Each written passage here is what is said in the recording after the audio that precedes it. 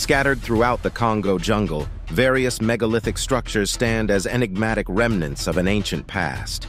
These enormous stone formations, some weighing several tons, have puzzled archaeologists for decades.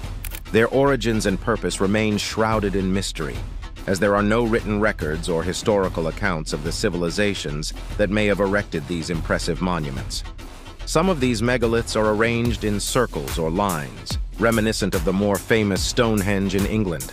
Others are intricately carved with unknown symbols and patterns, hinting at a complex culture that once thrived in the region.